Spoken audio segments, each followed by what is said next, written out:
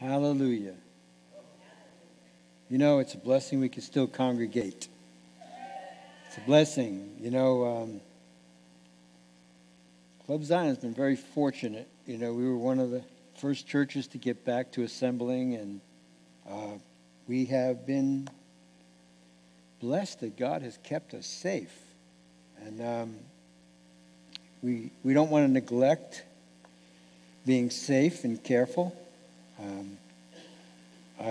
I wear a mask, and I do that because I love you. That's when you see me wearing a mask, then you know I love you. It's the least I could do. As uncomfortable as it is. And anybody that has a beard knows that a mask is really uncomfortable. But I love you. I love you. That's why I do it. We're not out of the woods, guys. And I'm blessed that we have a vaccine coming. And you might say, well, God's in control. I'm not going to worry about that. God is in control. And God's in control of all things. I know that if I'm going to get hit by a semi-truck, I'm going to get hit by a semi-truck. But I'm not going to stand in the road to see how God's going to protect me. There's a degree of wisdom I'm going to use. And so I want to say that because we've been good so far. Club Zion's been blessed, and we've been able to continue to congregate, hear God's word, lift up our voices in praise, and it's a blessing. It's a wonderful thing. Why are you here? Why are you here? Why did you get up this morning, get cleaned up, and put on your clothes and make it down here to Club Zion and come into this building and sit down? Why are you here? What's the purpose? You ever think about what is your purpose for coming? Is it I'm going to go to church? Check. I got that checked off this week. Is it because you want to hear God's word? Is it because you want to worship the Lord? Is it because you want to see God's people? Is it because you just want to check out what's going on at Club Zion? Or maybe it's all the above. There's a lot of things that I've experienced in my life. I've managed to make it to my ripe age of now collecting Social Security. And I have experienced a lot of things. I've been adventurous. I've always been someone that is willing to try something once, at least. And through it all, I've learned that the book of Ecclesiastes is so true. It's so true. It speaks in the book of Ecclesiastes about how everything is just thrown to the wind. It's just everything is vanity. It talks about this world and this life and all that we put our trust in and all that we hang on to.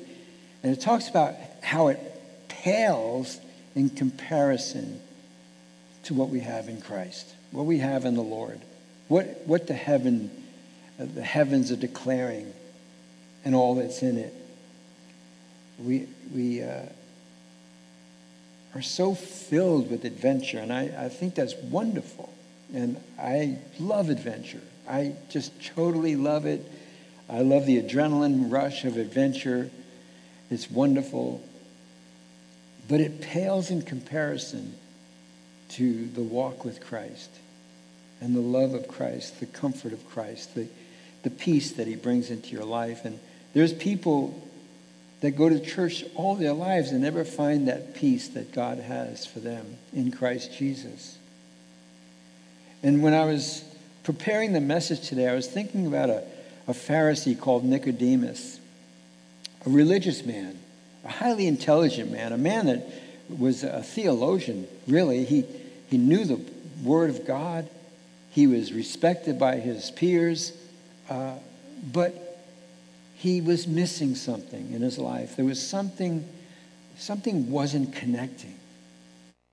And as religious as he was, and as devoted as he was, and as faithful as he was, he had something that was void. Something was not aligned in his life. And he even had to sneak out in the night to secretly go to Jesus and talk to Jesus, because maybe, possibly, could it be that maybe Jesus has something of which I'm missing? Could it be?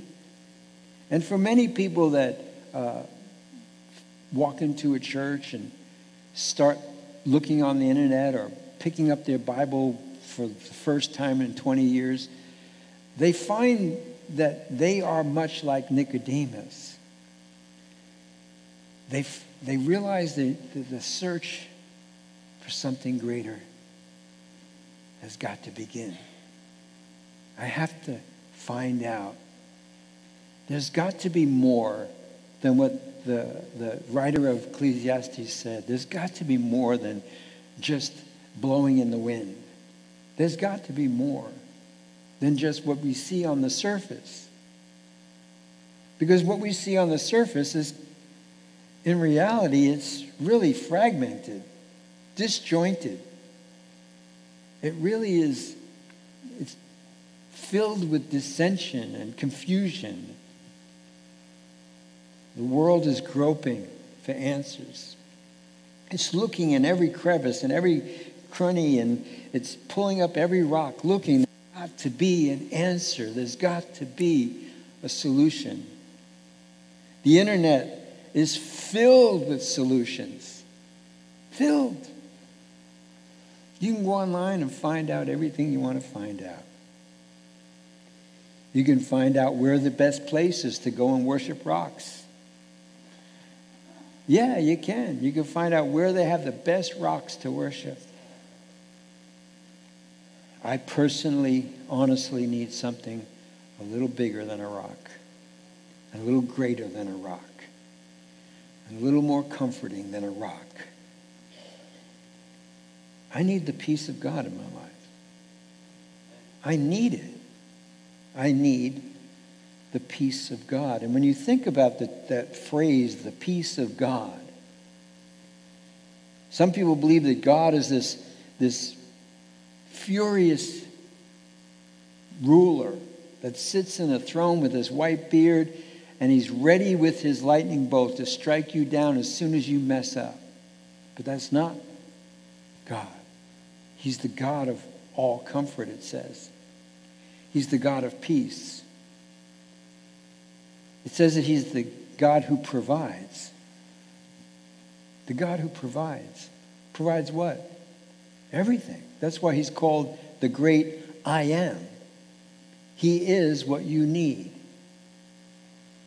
Not that you dictate him. That's not that you rule over him. Not that you boss him around. But he knows your needs before you realize what your needs are. Do you realize that God has been here today for you before today ever existed? He was here. Matter of fact, God was in the year 2020 before the earth was created.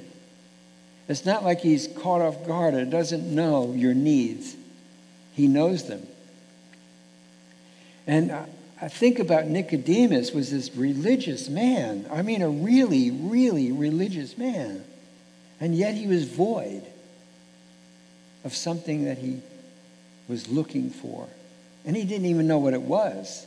But he thought, maybe this teacher that I've been hearing about, maybe this miracle man I've been hearing about, maybe, possibly this Jesus who I'm not even allowed to talk to. I got to sneak out at night to go ask him questions. Maybe he knows something. Maybe he knows something. Maybe you're here today and you're distraught. Maybe you're weary. Maybe there's fear in your life. Maybe you have concerns that are so overwhelming you can't even sleep at night.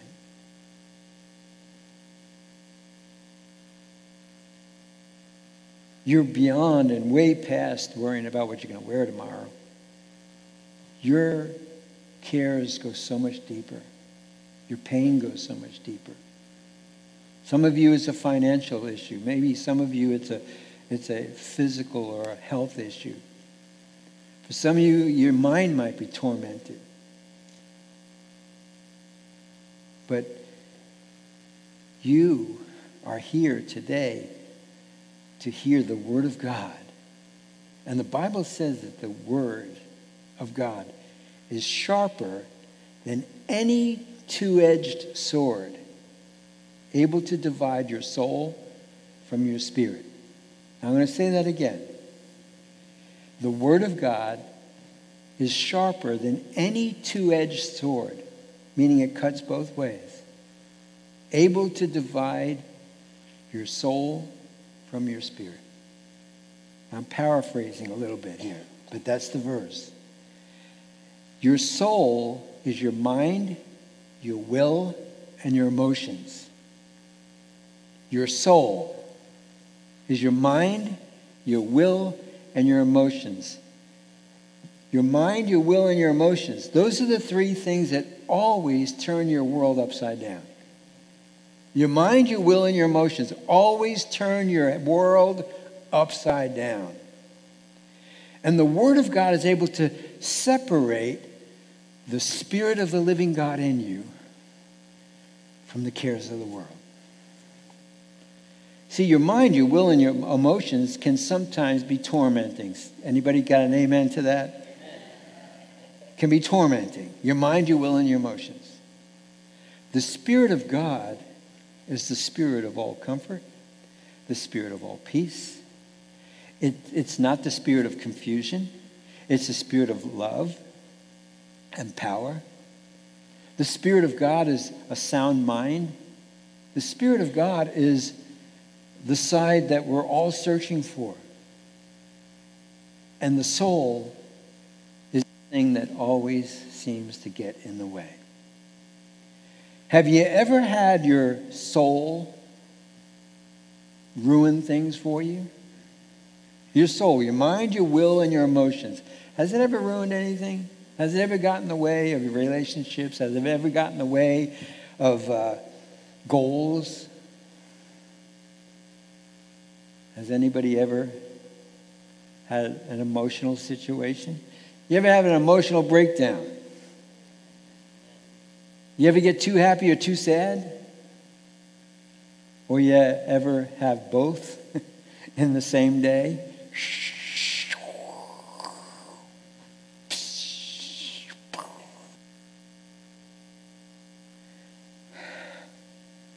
The Bible says that the carnal mind, the human mind, is at odds with God. It's not on the same page. And our emotions have no wisdom. Has no wisdom. It's geared by the outside experiences. Our emotions are affected by outside experiences, outside people. What happens to your kids when you tell them you're going to Disney World? You're taking them to Disney World. Emotions. What happens when you tell them they're closed? Emotions. Outside experiences, outside people. But see, Nicodemus was looking for something that could supersede his outside experiences. Even though he was a religious man. You could be a very religious person and still have outside experiences constantly bombarding you and attacking you. It's called oppression. You're not possessed, you're oppressed. A Christian can never be possessed because the devil is not welcome to live in God's house. But you can be oppressed. I'm not going to have an evil person live in my house, but it won't stop an evil person from coming by and throwing eggs at my house. God is good. Now, pray with me. Heavenly Father, open your word in such a way that we fully, totally, completely understand it today. And help us, Lord God, to be moved by it. To be truly moved by it, Lord. Not just because it's a sermon or because we're in church. Let it only be, Lord, your Spirit moving our spirit just a little closer to you. Oh, Lord, I pray for any needs in this room. If they're physical, if they're spiritual, if they're financial, if it's health problems, if it's mental problems, if it's relational, I pray, Father God, that you mend the broken hearts, to help each person in this room move away from the whirlwind and move closer to the Prince of Peace. Thank you, Lord God. Thank you, Jesus Christ. And thank you, Holy Spirit, as you anoint your word today. And we ask these things in Jesus' name. Amen. John chapter 3, verse 1 says, there was a man of the Pharisees named Nicodemus, a ruler of the Jews. This man came to Jesus by night and said to him, Rabbi, we know that you are a teacher come from God, for no one can do these signs that you do unless God is with him. Nicodemus, a Pharisee, a ruler of the Jews, comes to Jesus Christ and says, Rabbi, which means teacher,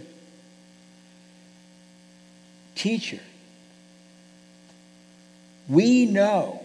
So there's a group of rabbis that are talking to each other. Now there's many of them, and most of them that don't want to even know about Jesus and want to kill him, but there's a certain amount of Jews, and this is early in the ministry, they're curious. We know that you are a teacher come from God, for no one can do these signs unless they're from God. So he recognizes that there's something in Jesus Christ that's different, unique. And you might be here today because you realize that there's something different about this Jesus Christ and something unique about this Jesus Christ. That's why you're here. You just know. Something inside of you knows that there's something different about this Jesus Christ. Now, we're reading about something that took place over 2,000 years ago. And yet, here we are over 2,000 years later, still talking about it. So we know that there's something different about this Jesus, something unique about this Jesus. And that's why I'm here. I'm here because of this Jesus Christ. And some of you have been here for 20-something years because of this Jesus Christ. Some of you have been going to church for 50, 60 years because of this Jesus Christ, who is different, unique. That's why you're here, just like Nicodemus. But Jesus responds to him after he says, hey, we know that you came from God. We know that you're a teacher. And we know that nobody does these signs unless they're from God. And Jesus answers him and said to him, most assuredly. Do you know what most assuredly means? You could stake your life on this. You could stake your life on this. Most assuredly, Jesus says to him, I say to you, Nicodemus, unless one is born again, he cannot see the kingdom of God. Now, for Nicodemus, this is something that he's not heard of yet. This is something he's not aware of yet. This is something he can't digest. Born again. I remember growing up as a kid, the religion that I grew up in didn't talk about born again. I never heard about born again until I was a teenager and someone brought up born again. And my first reaction was, that's weird. Born again? That's weird. And then I came to realize that was a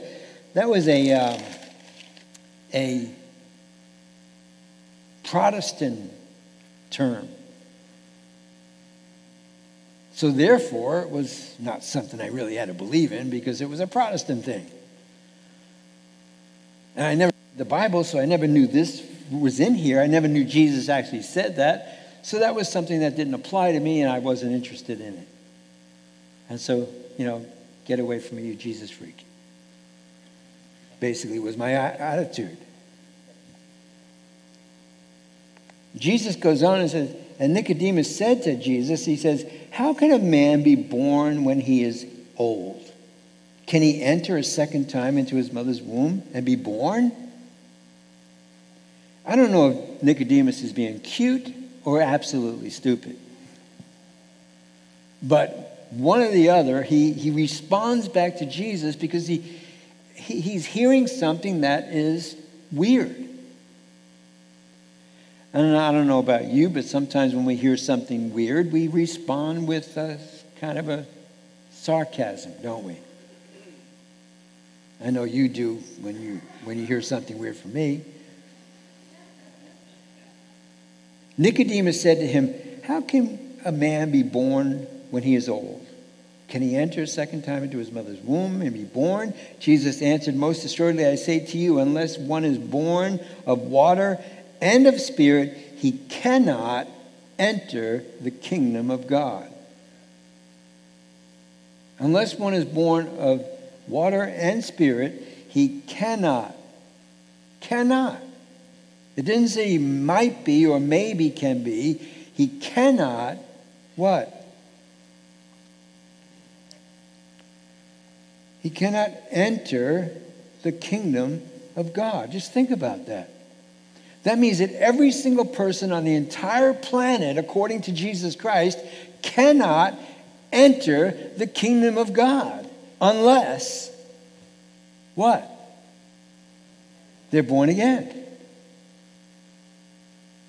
Wow, that's a big problem for a lot of people. Especially a lot of people that don't know what this means or understand what he's saying. There was a time when it was a problem for me because I didn't know or understand, and I wasn't willing to comprehend or even want to understand. It was foreign to me. Jesus goes on. That which is born of the flesh is flesh, and that which is born of the Spirit is spirit. Do not marvel that I said to you, you must be born again. The wind blows where it wishes, and you hear the sound of it, but cannot tell where it comes from and where it goes. So is everyone who is born of the Spirit. Nicodemus answered and said to him, how can these things be? Don't forget, Nicodemus is a scholar of the Word of God, the Old Testament. He's a religious man. He's devoted his entire life to serving God. A religious man. He was stable in all his ways concerning the Jewish religion. And he says, how can these things be?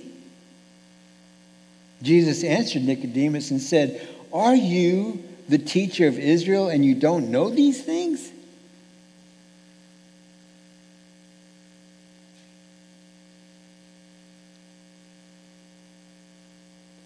Most assuredly, I say to you, we speak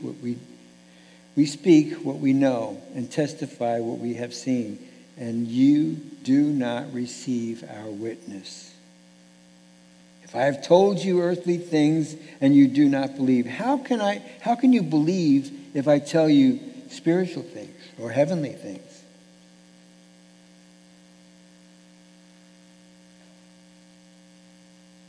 No one has access to heaven, but he who came down from heaven, that is the Son of Man, who is in heaven.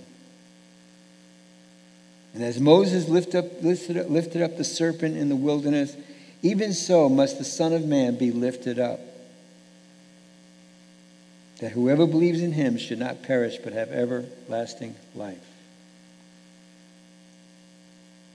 As the serpent was lifted up in the wilderness and everyone who looked upon it lived, so is Jesus Christ, who was lifted up on the cross, and anyone who looks to him shall be saved, shall be made whole. Born of flesh and spirit, born of water and spirit. The first time you come into this world through your mom and you're brought into this world, her water breaks, and there you are, flesh and blood. You're human. You're a human. Born of the flesh. But see, born of the flesh does not qualify you to dwell in heaven.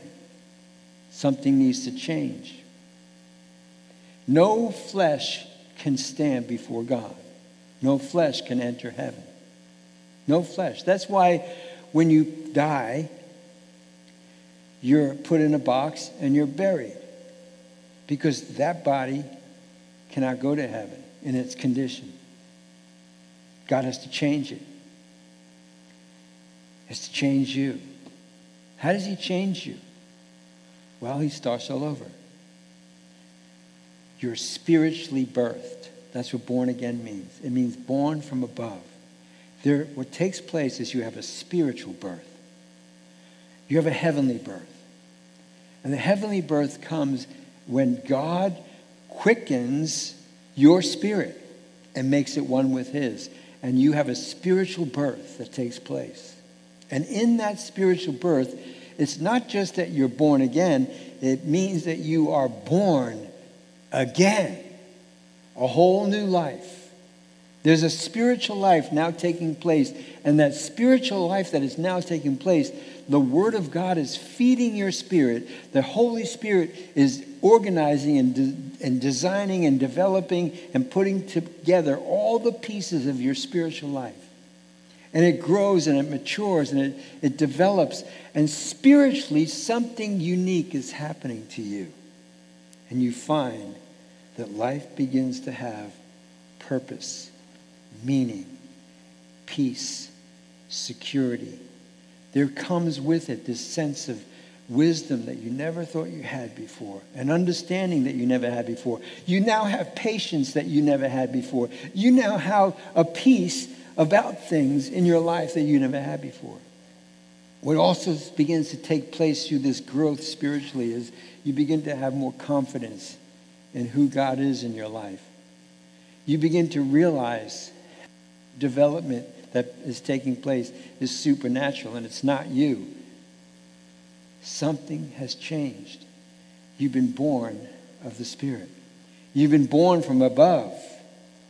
And it says in verse 15 that whoever believes in him who was lifted up on the cross, whoever believes in him, verse 15, should not perish but have what?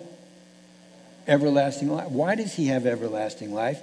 Because the Spirit lives forever. The flesh dies. The flesh falls away. The Spirit lives forever. And the way you have your spirit live forever is you have to be born of the Spirit. Now, there was a time I did not understand that. I didn't know what that meant. Born again. I never knew that Jesus said that I must be born again. I didn't know that. But once I found out that I must be born again, I was at a place in my life where I was desperate to be born again. I was desperate to try to have this do-over in my life. And that's what God offers you. He offers you a do-over. You might not be happy with the way things are going with your first birth. Well, God says, I'll give you a new birth, a brand new birth. Brand new. Maybe you're here today and you go, there's nothing wrong with my life. My life is wonderful. Everything's grandiose. I love my life. Everything's perfect. I got no problems. I don't need to be born of the Spirit. My flesh is working great for me. Well, being you came to this church and you listened to this sermon and the words of Jesus Christ, he might change things for you and show you this life is broken. It has nothing to offer. Nothing that's sustainable. Nothing that lasts. Everything moves on. everything changes. God created the seasons to prove that. Everything changes. That whoever believes in him who was lifted up on the tree should not perish but have everlasting life. Verse 16, for God so loved the world. He loved the world. He loved the world so much that he gave his only begotten Son. That whoever believes in him who was lifted up on that tree should not perish, but have what? Everlasting life. Why? Because you're born of the Spirit. The Spirit never dies. You have everlasting life. You know what everlasting life means in the Greek? It means life that lasts forever. Life that lasts forever. You might think, well, that might get boring after a while. Life that lasts forever. Have you ever experienced something that was so good in your life that you didn't want it to end? Have you ever experienced this one thing in your life and you thought to yourself, oh, I don't want this to end? Well, that's heaven constantly, but on a scale beyond what you can imagine. It's that experience that you wish would never end. Times billion. That's heaven constantly. And God loved you so much that he didn't want you to miss out on that. For God so loved the world that he gave his only begotten Son. His only begotten Son, Jesus Christ, was offered up as a sacrifice so that you would not have to punish the condemnation and judgment of your sin. He offered up Jesus Christ to take that penalty. He offered his own Son to come and take that penalty so that you would not have to. So that you could be born again, born of the Spirit, and enter into the kingdom of God for all of eternity to live in wow land. Wow land. I think the word wow will be the most popular word in heaven. Everybody will walk around. You won't say hi, you'll say wow. Wow. Wow. Wow. Wow. Wow. That's going to be the word in heaven. Wow. And God loved you so much that he didn't want you to miss that. Not only you, but for God so loved the world. There isn't a human on earth that God wants to miss this. He wants you. He wants you. And how bad did he want you? He wanted you so bad that he was willing to let his Son, Jesus Christ, go through what he went through. He loves you. For God so loved the world that he gave his only begotten Son, that whoever believes in him, whoever, would not perish but have everlasting life. Verse 17 says, for God did not send his Son into the world to condemn the world, but that through him, Jesus Christ, the world might be saved. Some people have a bizarre and weird thought about who God is. 1 John says that God is love. God is love. Love isn't God. God is love. God is love. He's a loving God. The Bible, all through the whole Bible, it says that he's a merciful God, that his mercies are new every day. He's a merciful God. It says that he's a forgiving God.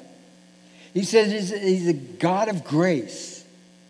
And that Jesus sits on the throne of grace. He's a God of comfort, peace. He's a good God. And he's in love with you. And he's in love with you so much, he offered his Son up on the cross to go through a brutal death. Because he loved you. I have a son, and I would gladly go through any misfortune for him so that he wouldn't have to. I'd give whatever organs he needed. I'd lay down my life for him. And I'm just an earthly father, and that's an earthly son. Can you imagine how much more a heavenly Father, who is love, willing to lay down his life for you? Verse 18 says, he who believes in him is not condemned, but he who does not believe is condemned already, because he has not believed in the name of the only begotten of the Son.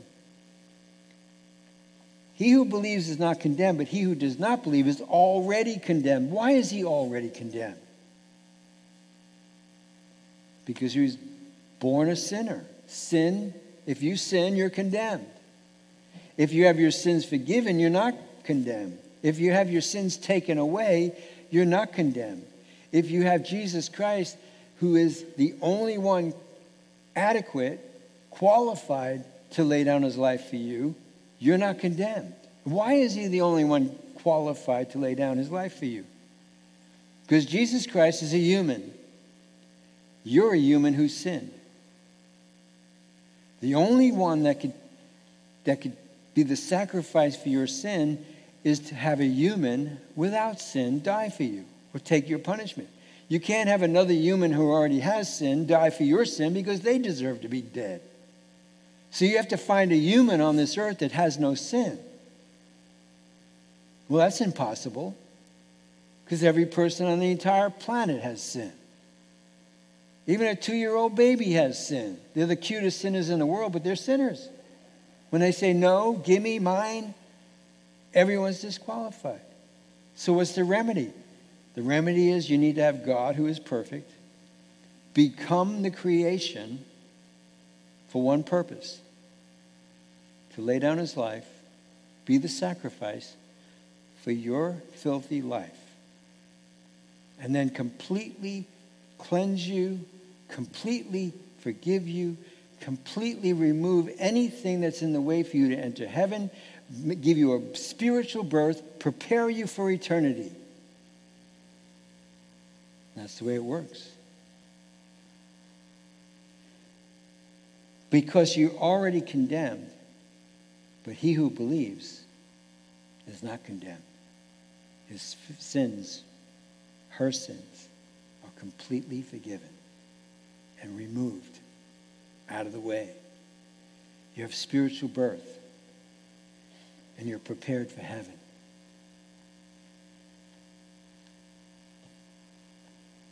Wow. 1 Corinthians chapter 15, verse 50 starts this way. Now this I say, brethren, that flesh and bone cannot inherit the kingdom of God, nor does corruption inherit incorruption. Behold, I tell you a mystery. We shall not all sleep, but we shall all be changed. In a moment, in the twinkling of an eye, at the last trumpet. For the trumpet will sound, and the dead will rise incorruptible, and we shall be changed. For this corruptible must put on incorruption, and this mortal must put on immortality. So when this corruptible has put on incorruption, and this mortal has put on immortality, then shall be brought to pass the saying that is written, death is swallowed up in victory. Death is swallowed up in victory. O death, where is your sting? Hades, where is your victory? The sting of death is sin, and the strength of sin is the law. But thanks be to God, who gives us victory through our Lord Jesus Christ. Therefore, my beloved brethren, be steadfast, immovable, always abounding in the work of the Lord, knowing that your labor is not in vain. Guys, there's good news. There's really good news on this side of the cross. God wishes that none would perish, all would come to saving grace. All would come to repentance. What are you going to do with the word? The words that you've heard today through God's message, through God's Holy Bible. What will you do with these words? Will you neglect them, shun them, think of them as just another preacher. Just there's another preacher preaching about Jesus. I'm not just another preacher. I'm not. In the flesh, I may not be perfect, but in the spirit, God has made me perfect. But not only that, but God has called me to be a messenger of his word.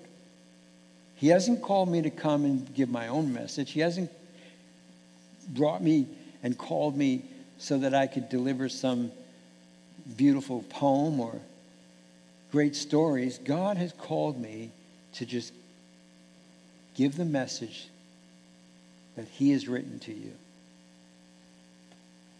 But what will you do with God's message? Not Pastor Keith's message. What will you do with God's message? How will you react to it? How will it stimulate you? How will it move you? Will it move you closer to the cross or move you further away? Will it encourage you as Nicodemus to seek out God? Like Nicodemus, that void, he knew that void was there. He knew that there had to be something else. Could you be like Nicodemus this morning, knowing that there's got to be something else? Has to be. There just has to be something else. God is that something else. He tells us in his own word. 2 Corinthians chapter 4, verse 16. Therefore we do not lose heart, even though our outward man is perishing. Yet the inward man, the spiritual man, is being renewed day by day. How? By the word of God. For our light affliction, which is but for a moment, is working for us a far more exceeding and eternal weight of glory. Our light affliction, what is the light affliction? In the scope of eternity, this life on earth is small. It's nothing. But this light affliction on earth, this difficult time on earth that we struggle through, this chaotic world, year 2020, probably the weirdest year I've ever lived in, is fading. But it's helping us grow spiritually and search out the Lord. Verse 18, while we do not look at the things which are seen, but at the things which are not seen. For the things which are seen are what? Temporary. But the things which are not seen are eternal. Chapter 5, verse 1 says, For we know that if our earthly house, this tent, is destroyed, we have a building from God, a house, not made with hands. It's eternal in the heavens. For in this we groan, eagerly desiring to be clothed with our habitation that is from heaven. If indeed, having been clothed, we shall not be found naked. For we who are in this tent groan, being burdened, not because we want to be unclothed, but further clothed, that mortality may be swallowed up by life. Each of you in this room are mortal beings. Mortality. You're all mortal beings.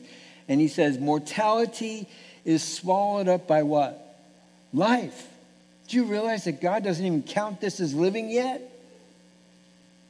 Life really begins when mortality is swallowed up by eternal life. And only comes through being born again. And that only comes through believing in Jesus Christ who is hanging on a tree. So what are you going to do? What are you going to do? How long will you reject it or shun it or brush it off? How long will you just keep on going like you're going? There's going to be a day of reckoning where you're going to have to come to grips with how your choices have turned out.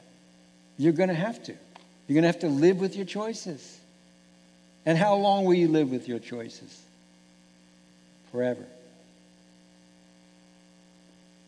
When your lungs stop breathing, your heart stops pumping, and your life is no more, it's too late for do-overs. But today is time for a do-over. The Bible says today is the day of salvation. Today. Not tomorrow, not next week. No, I'll think about it this week and maybe next week. God is offering you today.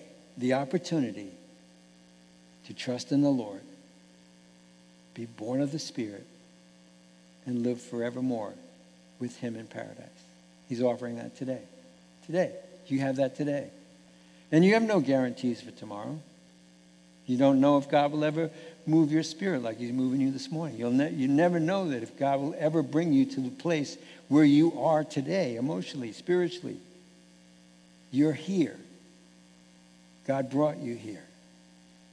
God spoke to you this morning. He really did. I'm just a messenger. I have shared nothing with you but the Bible. There's nothing else I shared with you this morning but God's word. Now you have a responsibility how you respond to it. Will you receive it with gladness? Or will you count it as nonsense? One day, the full reality of this truth will be revealed to you, one way or the other. But today is the day of salvation.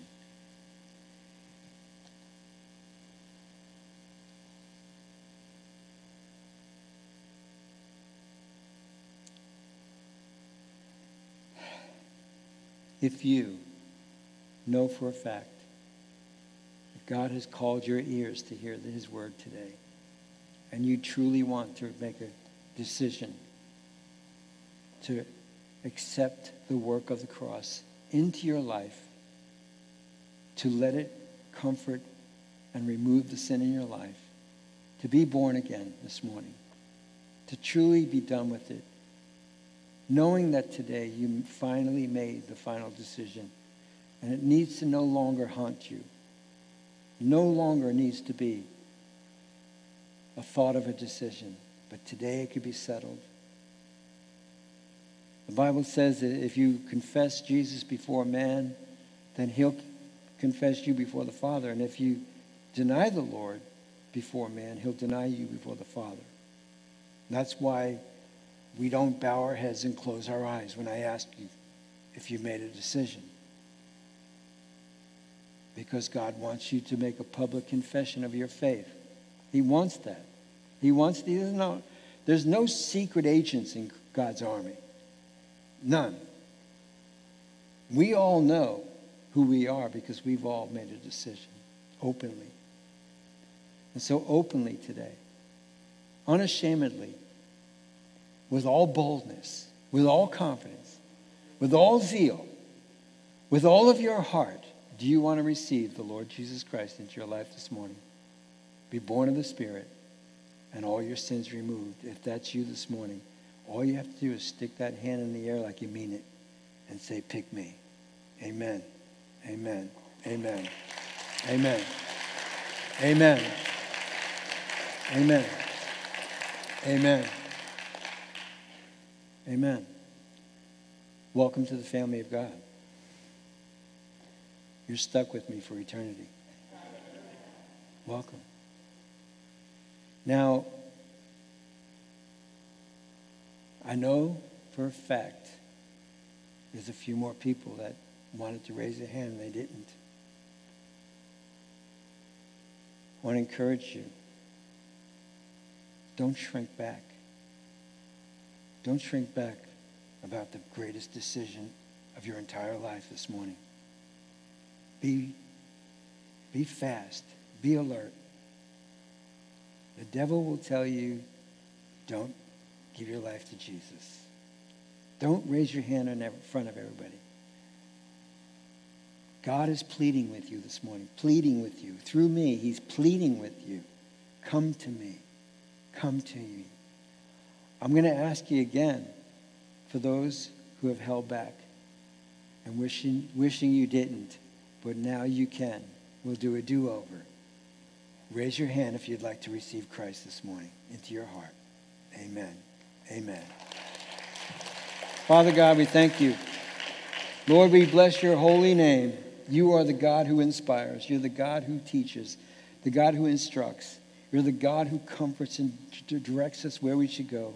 And I pray for those who have made that decision this morning to receive you into their hearts, to be blessed with the blood that has been poured out for their sin, that you'd cleanse them, Father, that you'd purify them, that they would know for certain, Lord, that they are caught, captured, and preserved for all of eternity through Christ Jesus our Lord. I pray, Father God, that you give them the comfort, the peace that they've been searching for, that you'll begin to develop and design and instruct their life in the way they should go, Lord, that they would not shrink back any days at all in their life, that they would run towards the cross every day.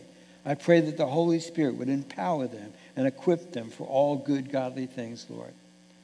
And if you've made that decision this morning, pray with me in your heart with me. Dear Heavenly Father, I understand now what you've done for me. I understand and I accept the responsibility that I have been a sinner. I have gone my own way. I have been selfish. And I have waited too long. But today, Lord, I want to give my life to you. I want to surrender to you this morning, Lord. Lord, would you come into my life? Would you just come into my life? Would you quicken my spirit? Lord, would you please just be patient with me and constant in my life. Lord, I thank you for forgiving me. I thank you for cleansing me of all my sin. And Lord, I ask that the Holy Spirit would come into my life and guide me and direct me in all that I say and do. That you give me the strength and the power to live this Christian life, Lord, because I know I could never live it on my own, in my own strength. So, Lord, I come today, and I'm so blessed that I came today to hear your word, that your word that would bring life into me. So, Lord, be with me, direct me, guide me. And I thank you, Lord. And I'm so blessed. And Father, we just come to you also, all of us, that you would just continue to strengthen us as we live our lives for you. Keep guiding us on the right path, Lord. Forgive us of our sins. And we give you all glory and honor. We ask these things in Jesus' name. Amen.